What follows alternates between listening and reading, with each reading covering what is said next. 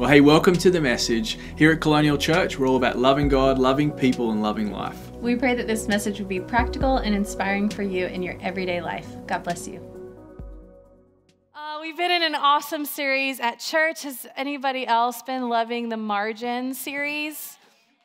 And I was like, yeah, an average amount. We love it. It has been unbelievable. And honestly, for me personally, even though rest and just taking a breath is really, really important for Matt and I. We try to live our lives in a way that we have margin and have Sabbath and regularly take time to just assess where our health is. I feel like my whole life shifted in that series. Like I can't go back to the way things were. You know, when you start hearing things and you're like, hey, wait a minute, having margin actually affects everything about my life. So if you didn't get a chance to listen to that, you can watch that on our YouTube channel, Colonial Church STA, or you can listen to it on the podcast. And there's actually also something we're doing now, a podcast called Deep Dive, where after each message, whoever brought the word will sit down and they'll go through just a little bit deeper behind the message and kind of the things that you don't get to get out in this moment, in this context. And so that's really, really helpful if you want to just go a little deeper and grow a little bit more. Awesome. Another amazing thing that happened this past month, at the beginning of the month, was we had our first Woven Sisterhood Night, which was so fun. If you don't know what Woven Sisterhood Night is, it's a citywide gathering that we're now doing monthly. And it's just the women of our city coming together, worshiping, we're in the Word, and we're having community. We're just growing together as women of God. So invite your girlfriends. I had the opportunity to preach a message called All I Want for Christmas Is You. And if you were there, you would know that we blasted Mariah Carey's version on YouTube on the screen. And then after we lip-synced with air microphones to the song, I know this sounds ridiculous if you like this isn't your thing, but it was awesome. Then we all stood up and we danced for a minute, and it was like Mariah was frolicking with Santa, and it was just amazing. It was awesome. So I don't know what you think about that, but let me just tell you, it was awesome, and God loves it when his daughters and his sons have fun in his house. And so we had a lot of fun, and I actually left that night, and I felt like I walked out of church, and I got in my car, and it was like God said, I'm not finished with that message yet.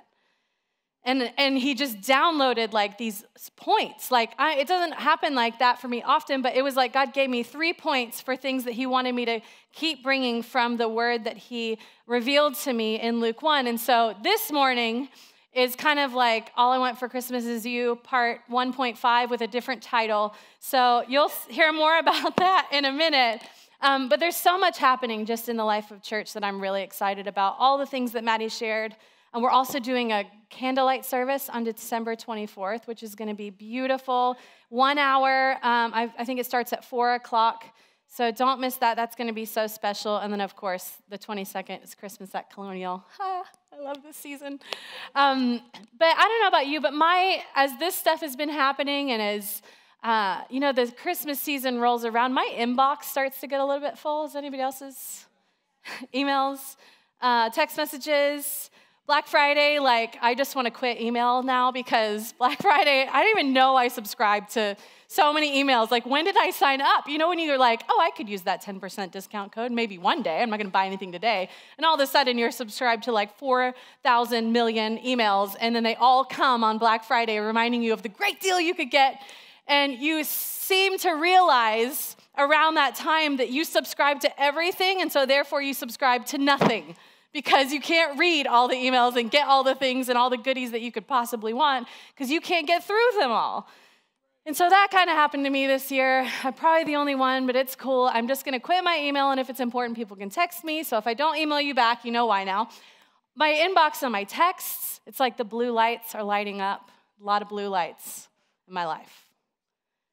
So there's a lot happening in my inbox, and I felt like God just started revealing something to me. That sometimes we can start to miss the message because there's so many messages. We're kind of involved in so many things that we can't get the things that matter. And I actually had a friend that I really wanted to meet for coffee, and she had messaged me on Instagram And I was like, oh, here's my number. Just text me because I'll get it there. And so she messaged me. And sometimes my kids will get my phone and it'll pop up the text and they'll hit the open button and they know all my passwords. So they're like, ding, ding, ding, here they are. Also, hey world, do you want to know all my mom's passwords? I'll yell it. And so they open up my phone, and then sometimes my text messages will go from blue to not blue. And this particular number I didn't have saved in my phone, so it went into the oblivion of texts that had been read. So sure enough, my friend, who's so sweet and in the kindest way, messaged and just said, hey, did you get my message? And I was like, oh, I was looking for the message. I didn't get the message. I didn't say that. And I just had that thought, somebody probably opened that message. So I go scrolling through my text messages, and sure enough, there's a text message from her. And so I messaged her straight back, hey, oh my gosh, yes, I want to meet. I'm so sorry I missed this. And in that moment, it was like the light bulb went off. Sometimes we're sitting around in life and we've got so much going on. And life gets so busy that all of a sudden we just hear this voice, something stirs in our hearts, and it's like God reaches down from heaven and he just kind of whispers at us, hey, did you get my message? Because we're so busy that it's easy for his message to get lost in all of the other things going on in our world. It's not hard to get so busy that we forget to star as important, flag as go back to this one, don't miss this one, and all of a sudden we're subscribed and we're listening and surrounded by so many things we forget what's really important, the most important thing, which is to hear from him because it affects everything about our life, right? So if you're looking for a title this morning, the title of my message is, Did You Get My Message? Everybody say that with me. Did you get my message? That was so quiet. Let's try it again. Did you get my message? All right, let's pray. God, we love you so much, and we don't want to miss the message this morning. We don't want to miss what you have for us. We know that you love to speak, God. We know that you love us, that you see us where we are. There's not a moment that's missed by you, God, that you see our season, you see what life looks like, whether it's a mountaintop or a valley. You see it, God, and you're with us through it all. So Holy Spirit, would you just soften our hearts, open up our ears, God, and open up our eyes to see and hear you. We're so grateful for your love, God, and it's in your name we pray, Jesus. Amen. Awesome. So I believe that this morning that there is a message from heaven for you and for me. And I don't know if you've ever thought of it that way, but God loves to speak to us.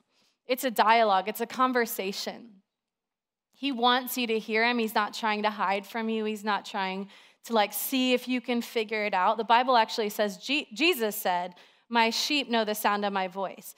And if you think about when you first meet somebody, if they call you, and you don't have their number saved and you pick it up, you can be like, hey, who is this? And they're like, oh, this is so-and-so. And after they call you more and you guys get to know each other better, they might call you again and say, hey, it's me, and say whatever their name is. And you're like, no, I know it's you. Why? Because you recognize their voice. And it's the same thing with the Holy Spirit. The more you get to know God, the more you get to know him as a close friend and as a heavenly Father, and as the Spirit of God living inside you, the more you just begin to recognize his voice. And you shouldn't be worried if at the start you're kind of like, I don't really know how to figure this out. I'd like to hear from God. That'd be awesome. It'd be great if he could maybe send me an email, because that would be very simple and I could copy, read it, print it out. But that's not how it works, because God doesn't use email, or maybe he does, I don't know. But I'm fairly certain that's not his formal communication route. So you and I get the joy of figuring out this adventure of the God life just by unwrapping little surprises that he puts along the way for us to find him. He's the ultimate gift giver. He'll set something in front of you and you're like, oh, I think this is God. And then you kind of open it up and look into a little bit more and you're like, oh my gosh, this is amazing. It's he's just giving you bits along the way to go, this is who I am and I love you. And so I thought this morning just to kind of shape what we're about to do, I would tell us a story, one of my favorite stories and where I've been reading in the past month or so in the Bible. And this is cool to me because before there was Bibles, just free access for anybody that wanted one, people would tell stories, and that's how they would pass down what God had done. They would tell the generations what God had done in the past. And so we're going to start telling a story. I'm going to start telling you a story from Luke 1. And so this is when Zechariah and Elizabeth, who are faithful God lovers, the Bible tells us that they loved God, they were faithful, they followed his commandments. Zechariah is a priest. Elizabeth comes from a family of priests from the house of Aaron, and it is Zechariah's priestly order's turn to serve in the temple. And so the way they decide who's going to go in is they cast lots, and Zechariah is chosen. So off he goes into the temple, and this is like a big deal, right? Because you would do this like once, and if you get it wrong, you die. So there's kind of a lot of pressure happening. And he goes in, clean hands, pure heart, goes before the Lord. And it says just before this that they had served the Lord all their life, but there was this one thing that they were lacking. And it was that Elizabeth had been barren, so she couldn't have children. And they were on in their years. In some translations, it says they were old, but I don't like that translation. We say they were seasoned. So they were seasoned believers, but she couldn't have children. And so Zechariah goes in, and he begins to burn incense on the altar. People outside are worshiping. And all of a sudden, an angel appears, the angel Gabriel. And it says that the angel Gabriel was at the post next to the throne of God. And this I love, because if you can imagine, if there is going to be an angel posted next to the King of Kings and the Lord of Lords, Almighty God, the creator of the heavens and the earth, this is not going to be like the pretty little angels that we draw or see on like a Christmas tree. I mean, do you see what I'm saying? Like our version of like angels, oh, the halos and so cute. I mean like a majestic creature formed with the breath of God and given like beauty to reflect his own beauty. Because the angels, see, it can be the most beautiful, incredible thing in the world. All it's doing is reflecting the beauty and the glory of God. So here comes this creature, and it says that he was afraid because imagine. It's not like the angel floats in with the, like, what's it called? The little garlands that we put on the cute little kids to do. This is like an angelic being. And he's afraid, and the angel comes in and he says, don't be afraid. Then he begins to tell Zechariah that God has sent me to give you a message that what you've been longing for and what you've been hoping for, this child is going to be born to your wife, and you're to name him John. Not only is the promise going to come to pass, that thing you've been longing for, not only am I going to fulfill that and bless you with that, says God, but also John is going to prepare the way for the Messiah that we've been waiting for. And because of his testimony and his faith and the man that he will be, people are going to begin to turn their hearts back towards God. So not only are you going to have a promised child, but this kid is about to change the course of history. And how many of you know that when you wait and wait and wait and wait for a promise, God is not being unkind. He just has something better than you could possibly imagine. So this all kind of unfolds. And Zechariah is like, but we're old, basically, is what he says. We can't have kids. Like, my wife is along in years. This isn't possible. And so, unfortunately for him, because of his doubt, he's not able to talk until his son is born, actually 8 days after his son is born. That's later on in the story. So then you find the angel Gabriel appearing to Mary, a young girl. Most historians and theologians believe she was anywhere between 12 or 13, 16 or 17. It doesn't really matter. She's young. It's a young girl. She's engaged to be married to Joseph. And this angel appears. Same thing. She's afraid because it's this beautiful, angelic creature just appears, and it's God coming to earth. That's not normal. See, for us now, it's like we get a message from God by the Holy Spirit living inside of us, and we're like, oh, that's amazing. Thank you, God. But this is not normal for them. to have this encounter with God where God is speaking to them. And so she's afraid, and he says that God has taken great delight in you. And so he's chosen to give you this gift that you're going to carry the Lord Jesus Christ. And you're to call him Jesus.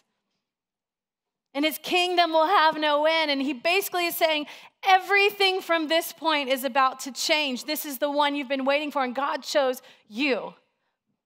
And she has this moment of getting to respond. What am I going to do with this information? How's it going to happen? What am I supposed to tell my fiance? You know, all of these things as a young girl would be running through her mind. This isn't how I thought it would look.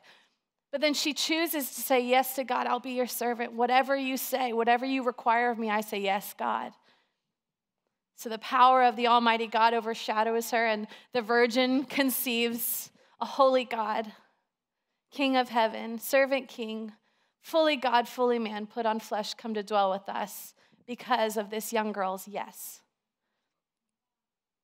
And so the story just keeps unfolding, and it's just beautiful because Mary gets up and she runs straight to Elizabeth's house, who is her aunt. And when she greets her, Elizabeth feels the baby in her womb just jump for joy, and she begins to prophesy over Mary that this is what God did say this about you, and he confirms what happened. And then Mary turns around and she begins to sing a prophetic song, and she's like, yes, this is what God said, and God is so good.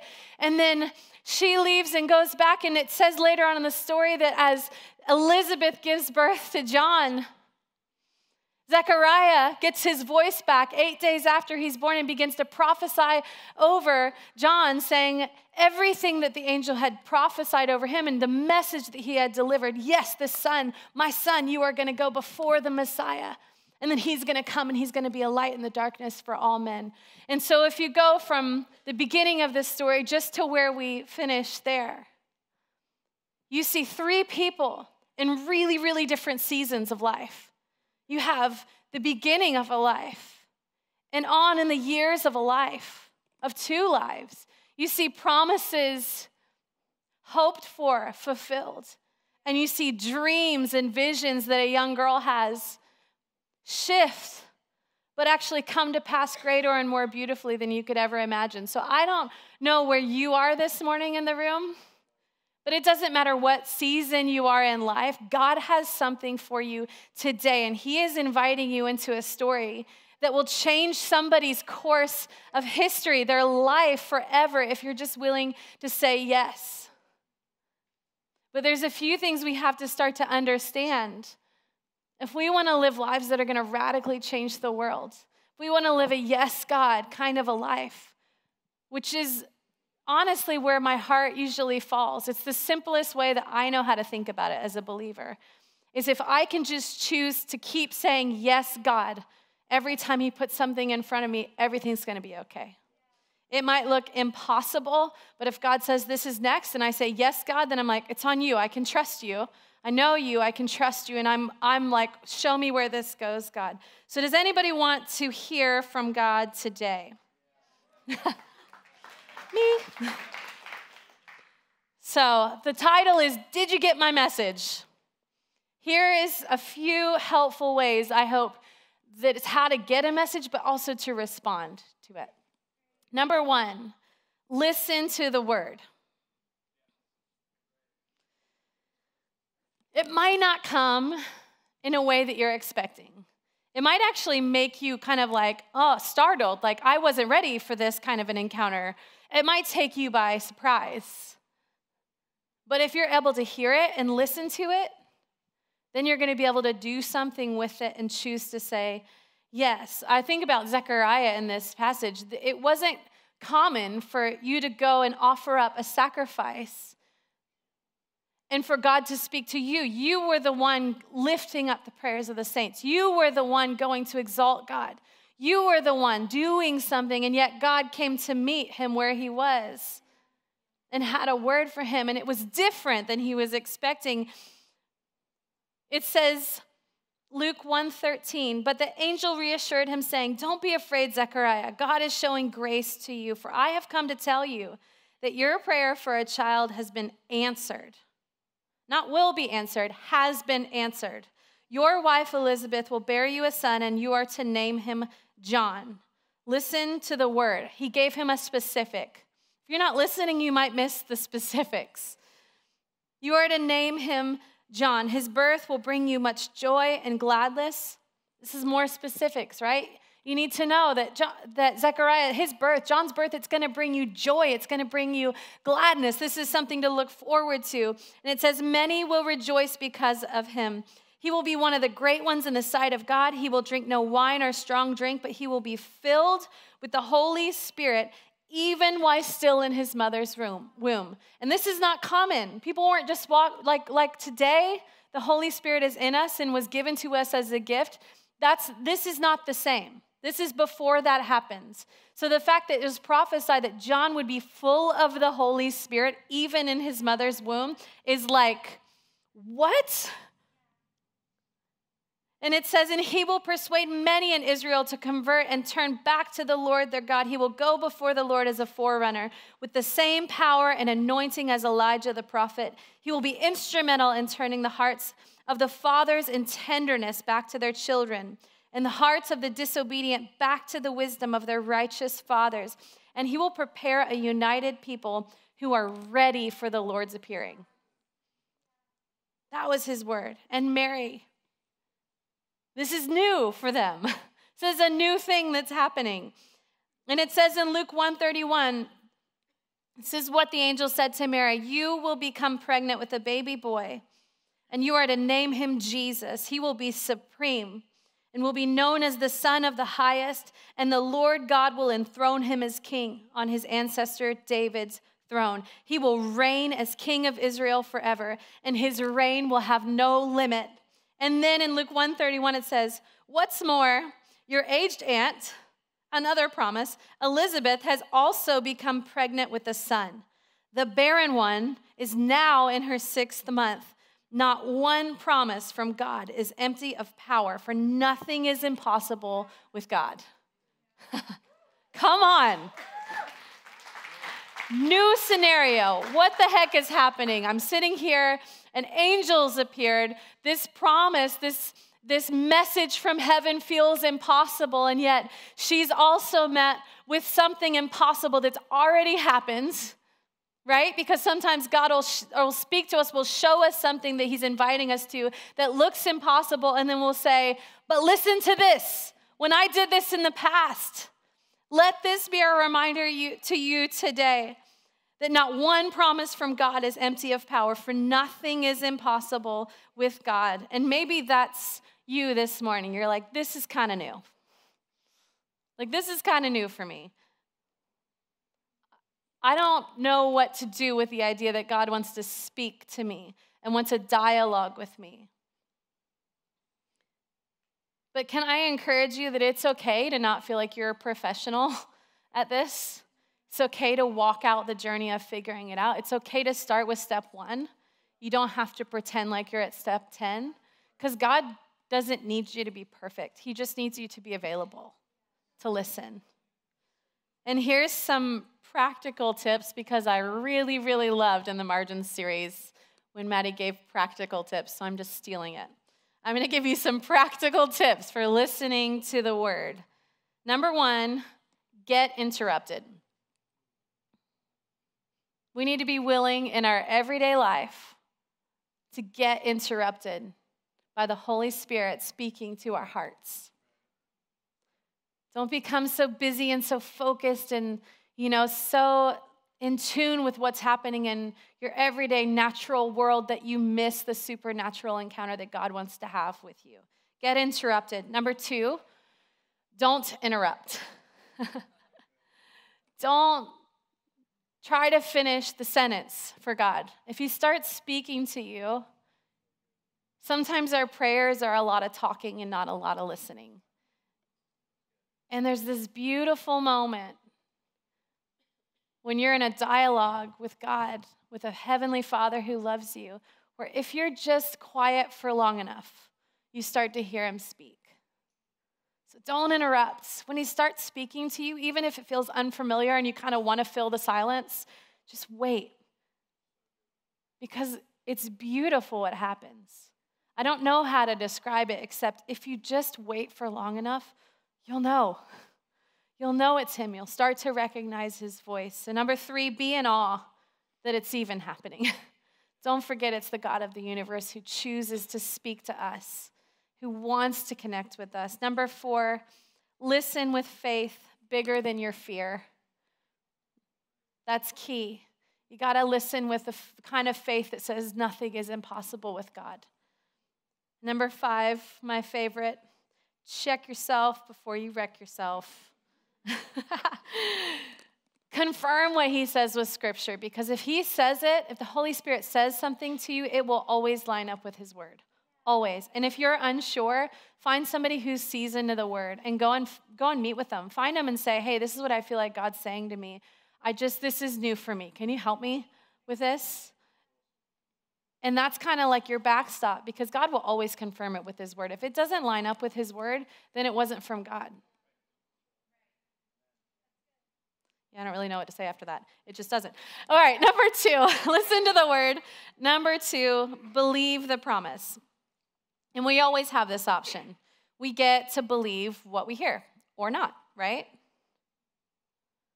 It's really hard, actually, to believe something that's impossible. If somebody says something to you and you're like, your rational brain is like, actually, that can't happen, then it's hard to believe when somebody tells you something that's impossible, unless you believe in a God who does the impossible. You with me? It's hard to believe something that's possible. It's hard to believe something that's impossible can happen unless you believe in a God, in our God who does the impossible. That changes everything. And when you know who he is and what he's done, you start to realize that there is no limits. If God says it, it can happen. And this is what it says in Luke 1:13. It says, but the angel reassured him, to Zechariah. He says, don't be afraid, Zechariah.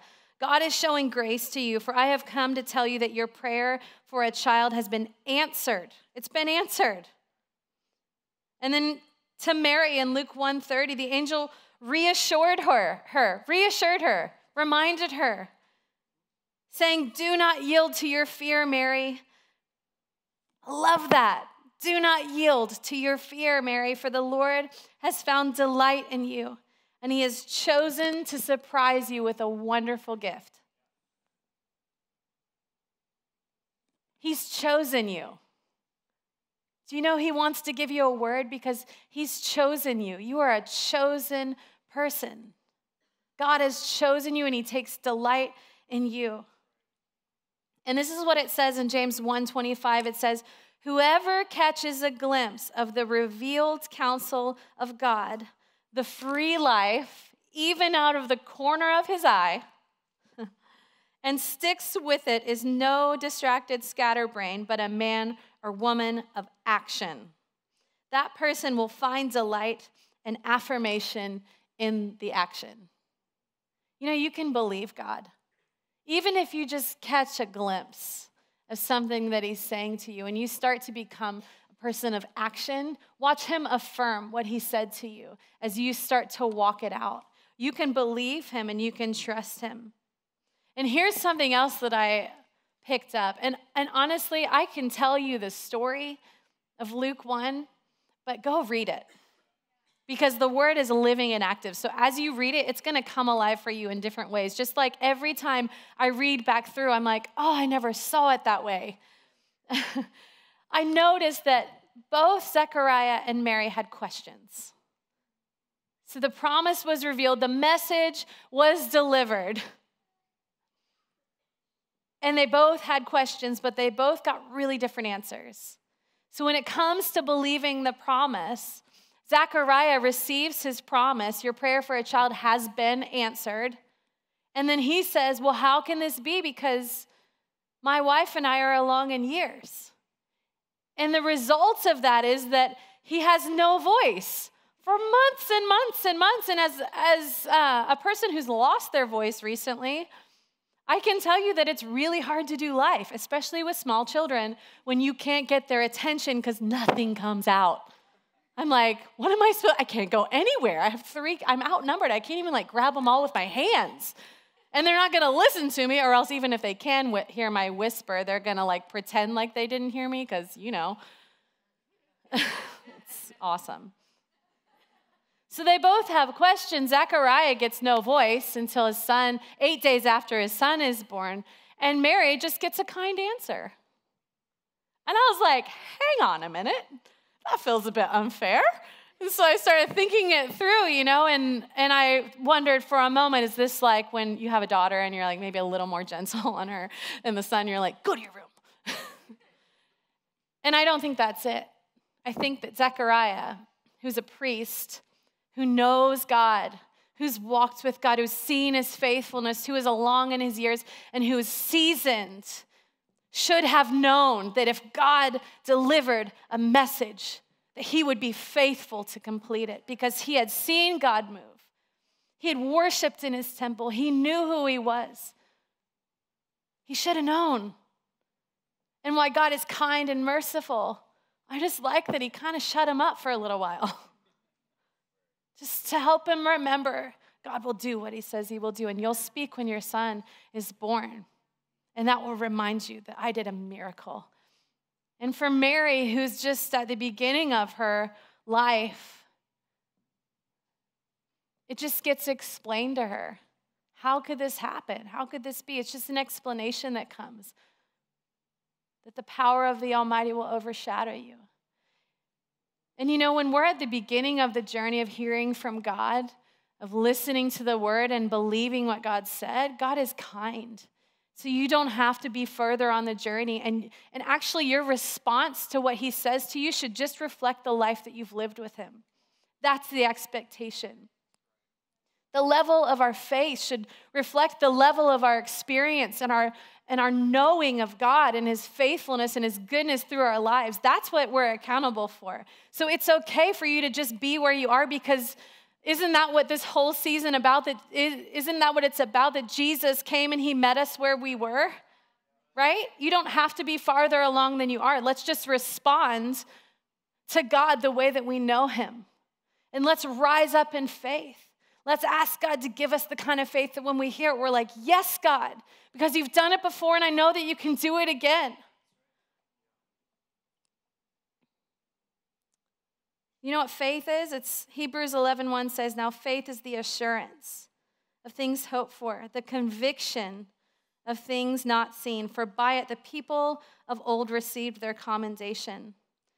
By faith, we understand that the universe was created by the word of God, so that what is seen was not made out of things that are visible. So I'm going to give you some practical tips for believing the promise. Number one, remember where you came from. Remember God's faithfulness in the past. Remember what he's done for you. Don't forget to go back and go, yes, God, you've been so faithful in my life. Number two, don't look backwards while you're trying to run forwards. In other words, don't try to live off of the experience of the past without expecting to have a fresh encounter for today. There's a difference between remembering the faithfulness of God and trying to live off that faithfulness and not have a fresh encounter for today. Number three, use the tools that you find in your hands. They're there for a reason. So the things that you've learned and the ways that you've over seasons learned to walk out life well, use those tools that God has taught you things. Use those tools to keep moving forward and look for the new things that he's putting in your hands. And I want you to write this down, number 4. This is really important. Write this down. God chose me. I am the right person for the job. If you want to believe the promise, you have to believe that. God chose you. If he's given you a word, if he's put a dream inside of your heart, if you used to be barren and he's trying to give you a promise of fruitfulness, you need to write that down. God chose me. I'm the right person for this job. This might seem out of my comfort zone or beyond my capability, but God chose me and he put this word in my heart, and therefore I am the right person for the job. He will equip me for what he's called me to. And the team's going to come up, and the last point I want to share with us this morning is listen to the word, believe the promise, and prophesy to the future. Speak over it. What does that mean? It's like a real churchy point 3, right? Prophesy to the future. Speak over your future what God has promised you. begin to speak it out. That's prophesying. It's calling something out that might not be there in the natural yet. But you're like, this is coming. You know why it's coming? Because God said it's coming. Yeah. That's prophesying to your future. You got to take the promise that God gave us and begin to speak over our future. If you imagine what you thought your future was going to be like and God's just added this other layer, you are literally speaking over your future. No longer this, now this. Why? Because God said this, so that means it trumps whatever was before that. What does it mean to prophesy? It means to build up, stir up, cheer up. I love when Pastor Nathan Finocchio was here and he did a spiritual gifts class, and that was so simple and such an amazing way to grab onto the idea of prophecy. Build up, stir up, cheer up. Remind yourself that it is good what God said. Stir it up in you again. What happened in this passage is so incredible because it's like a prophecy party at the end of the passage. And I know that because you can read it. Elizabeth begins to prophesy over Mary when she steps through the door of her house. It said, with a loud voice, she prophesied with power, Mary, you are a woman given the highest favor and privilege above all others, for your child is destined to bring God great delight. And it goes on, and then Mary begins to sing this prophetic song. And I like to imagine it like a Disney moment, you know, like birds chirping, and Mary's like, oh, oh, oh, oh. It's just like, that was pretty good, right? That was real Disney. You're welcome. Mary begins to sing, and she sings these praises to God. My soul is ecstatic, overflowing with praises to God. My spirit bursts with joy over my life-giving God, for he set his tender gaze upon me, his lowly servant girl. And from here on, everyone will know I've been favored and blessed. Why? Because God spoke a promise over me. God has a promise for you. Therefore, you are favored and you are blessed. If you didn't know that this morning, it says, the mighty one has worked a mighty miracle for me. Holy is his name. Mercy kisses all his godly lovers from one generation to the next. Mighty power flows from him to scatter all those who walk in pride. Powerful princes he tears from their thrones, and he lifts up the lowly to take their place. And then down when Zechariah's son John is born, the promise comes to pass, and they say, what will you name him? And Elizabeth says his name will be John.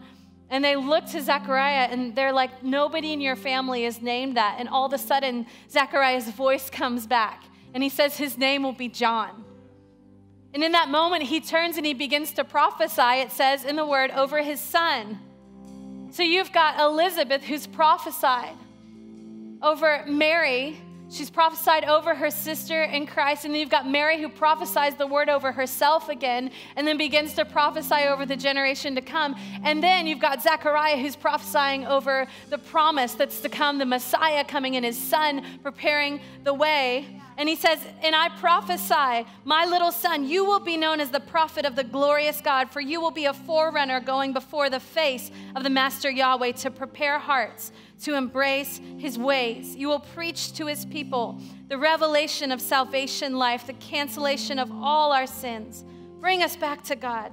The splendor light of heaven's glorious sunrise is about to break in on us in holy visitation, all because the merciful heart of our God is so very tender. The word from heaven will come to us with dazzling light to shine upon those who live in darkness near death's dark shadow, and he will illuminate the path that leads to the way of peace.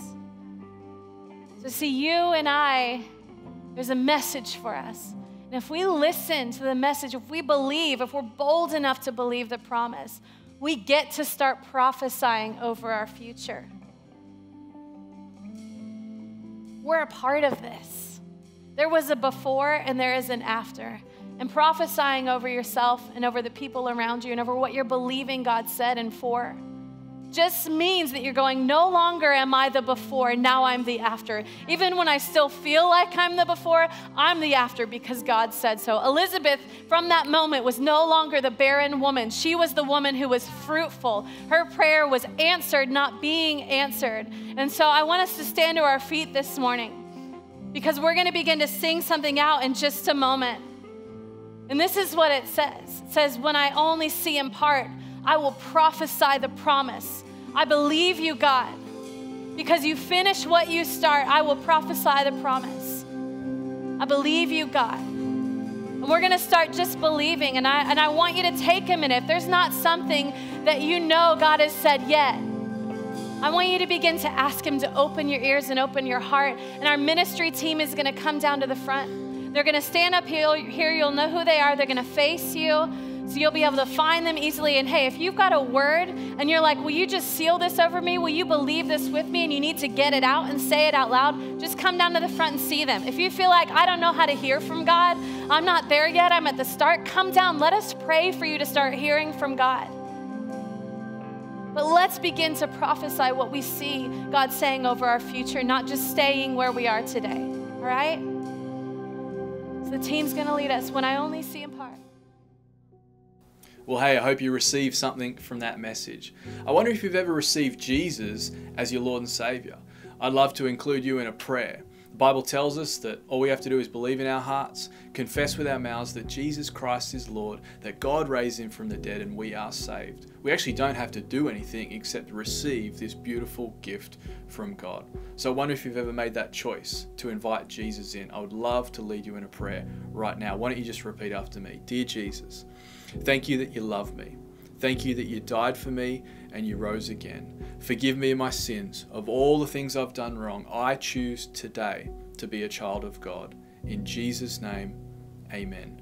We really believe in that moment, if you pray that prayer from your heart, you move from not knowing God to knowing God. You're saved. And we would love to help you in any way we can in the journey. Please reach out to us at colonialchurch.life and we'll do everything we can to help you on this beautiful new journey of faith. God bless you.